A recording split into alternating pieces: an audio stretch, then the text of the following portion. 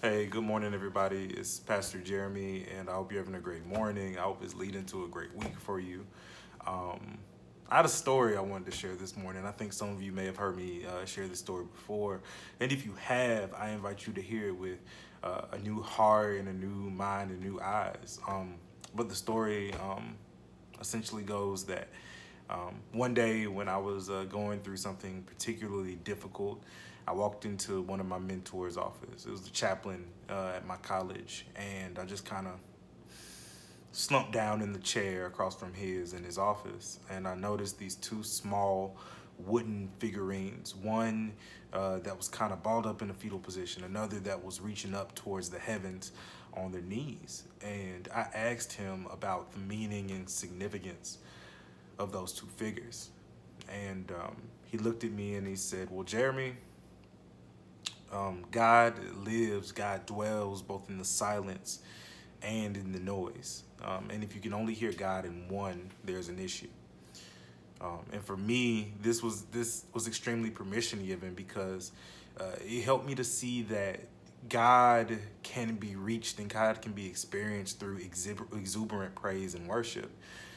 But God can also be experienced, God can also be worshiped in silent contemplation and inward searching. Sometimes we find God on the inside as opposed to reaching out to the heavens. And sometimes we find God reaching up to the heavens as opposed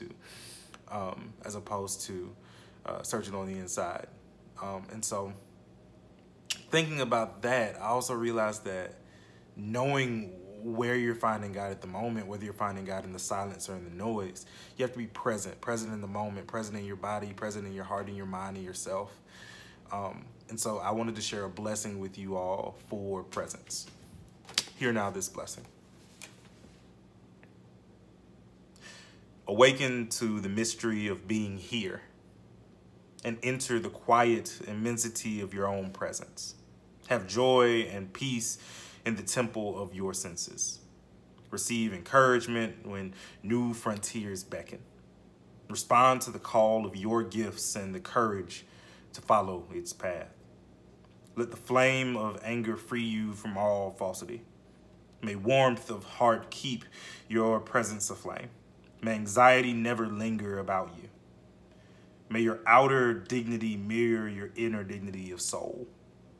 Take time to celebrate the quieter miracles that seek no attention.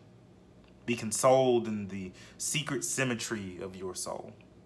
May you experience each day as a sacred gift woven around a heart of wonder.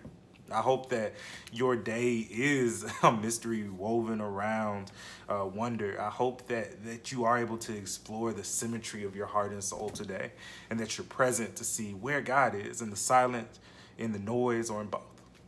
God bless you. Have a great day.